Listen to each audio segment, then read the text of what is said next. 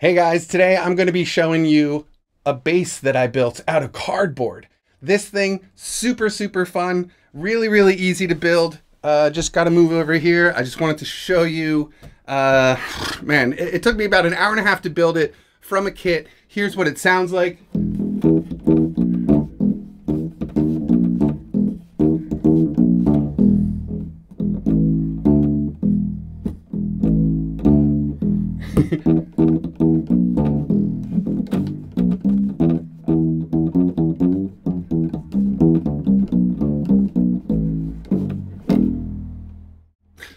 Full disclosure, I'm not an upright bass player. I am a bass player, but upright bass is not something I have had the opportunity of owning. I would love to own an upright bass, but number one, can't really afford one right now. Number two, I don't really have this space. If you know me and my channel, I have something around, I think like 35 to 37 guitars right now. Mandolins, basses, keyboards. I'm sort of choked up to here with instruments. So no room for an upright bass. So this thing came across my radar a long time ago when it first was invented. It's called a BOGDON bass. There's a really nice guy that makes the kits for you. They cost $120. You can buy it on Reverb, reverb.com. This is 100% unsponsored. I bought the thing because I wanted it. I started chatting with the guy and learned that actually I think like his job, he's really a mailman. He's a postal carrier. So that's pretty awesome. And this is sort of his side gig. So I was like, man, I enjoy this thing so much. I'm going to make a video for GarageBand and beyond because I think you guys might also enjoy this. This is a really fun, you know, afternoon project.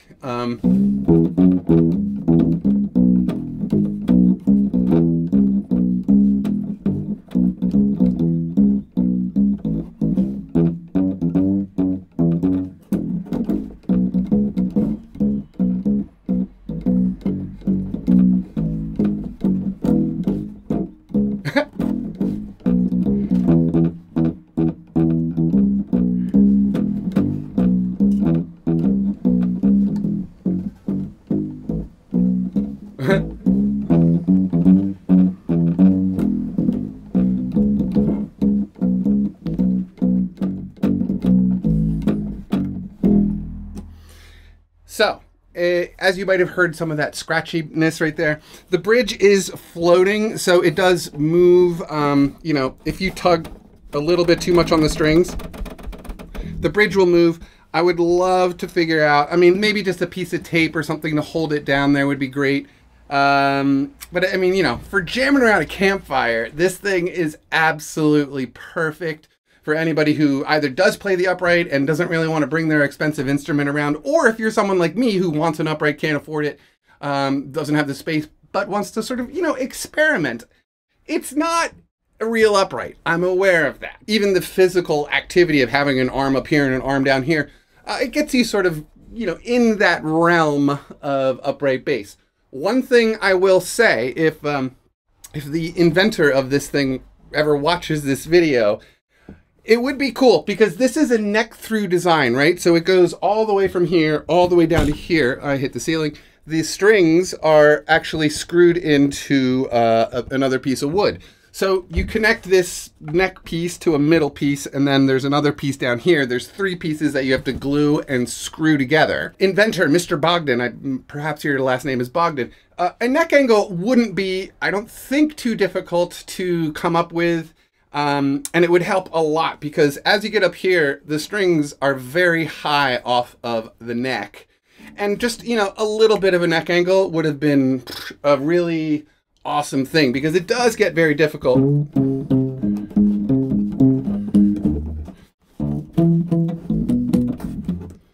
Up here, I was noticing when I was jamming over the weekend, I was like, I'm coming in just a little bit late because I'm simply struggling to get the strings down to the neck. Really small thing, all things considered for a cardboard box bass. But a neck angle would be great. It doesn't have one. Maybe it's something you could build into version number 2. All things considered, it's just a really fun thing.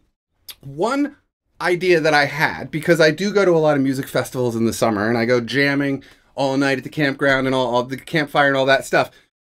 I covered the bottom of this with clear plastic packing tape just for a little bit of additional protection. it is cardboard, and as you jam through the, you know, the wee hours of the day, the grass can get wet, or maybe someone spills something on the ground and you put your base down on it. It is only cardboard. So I protected it with a little bit of tape on the bottom just to, you know, protect it. Otherwise, I tried to keep it in my van or my trailer whenever I could, because I didn't want people spilling on it or leaving it out overnight and the cardboard gets damp in the mountains or whatever. But super fun.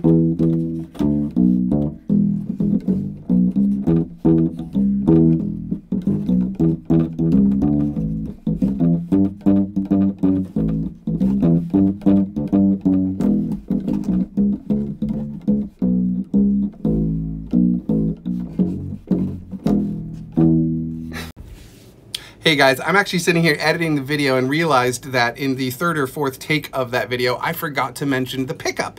It comes with a very small, inexpensive piezo pickup that attaches to the inside of the back of the base.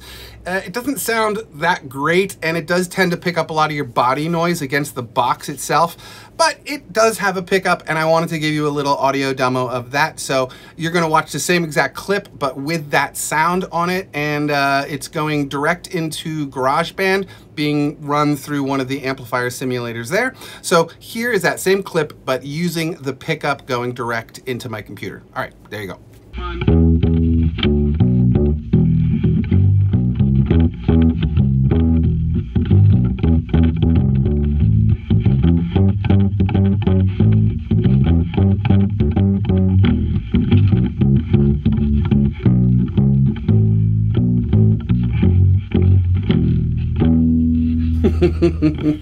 Yeah, I do. I would love to rebuild this. I have this idea. I'm gonna, at some point when this cardboard all gives out, I'm gonna gut the neck off of it, because it is, like I said before, neck through, and I'm gonna buy some waterproof foam board, probably from the guys at Flight Test. Probably some of you may know that YouTube channel. It's FLITE, flighttest.com. They make this foam board that's really designed for remote controlled airplanes that they build, but it is waterproof foam board, which I think would be really, really perfect for this, because waterproof and foam board. So it's durable and it's waterproof. Whereas this is just cardboard, which, you know, is susceptible to all the things that normal cardboard is, you know. So not the most resilient and durable material, but for a cardboard box base, what do you want? I mean, it's 120 bucks for the kit, if you're curious. Couple interesting things. This is the 12th fret, if you're, you know, 12th fret. This is the midpoint. And then this is the E, and up here is the A. So the fact that, like, these screws, which I screwed in myself in pre-drilled holes, the fact that these holes do actually strategically line up in a location, I was like, oh, that's actually pretty fun to know. Really good idea. You might as well put them somewhere logical for the player. I thought that was a really good idea. But I mean, basically tool-wise, you need a really, really good hot glue gun. You need a box cutter, some wood glue, some packing tape. And up here, you know, for tuning it, it's just nuts and bolts and washers. So you need, like me, I went around the festival with this 11mm wrench. And, you know, every time I had to tune it, everybody's like, oh, he has a wrench. But, you know, it is what it is. It was an interesting conversation point every time this thing came up. Everybody wanted to play it. Everybody asked questions about it. It was really, really fun. So, you know, if you're someone, like I said before, if you're someone who's like me and wants to play the upright bass, can't afford it, this is a really, really, really fun option. Last thing I want to say is about my F-holes here, which I did actually cut out. These are not something they don't even talk about it in the instructions or anywhere online. So anybody out there who's curious, does cutting holes in your BOGDON cardboard box base really make a difference? No, not really. It made a difference because it looks good. But as far as a volume increase, like maybe 1% louder than it was before. I was a little disappointed in the overall volume because it is a quiet bass, but like, you know, if you're jamming with acoustic guitars and stuff, it's loud enough. Nobody was like, oh, I wish that was louder. Nobody said anything like that. I was the only person that wished it was louder. Because, you know, if you ever play a real upright bass, they are kind of loud, but they're gigantic, which this is not. I have it on a bench right now, so it's up, you know, me next to it, not on the bench. It's about here. You can see it's, you know, I'm about 6'1", so it's 4 feet tall, 5 feet tall, roughly. It's a fun little thing. So this is just what I wanted to show you, a little show and tell today here on GarageBand and Beyond. If you guys like this video and all these kinds of things that I've been talking about, or any of these instruments around me, there are videos on all sorts of things here on GarageBand and Beyond. So please hit the subscribe button, hit the like button, blah, blah, blah, all that stuff. Standard YouTube outro finished. All right, you guys, have an awesome day. I will talk to you soon. Peace and love.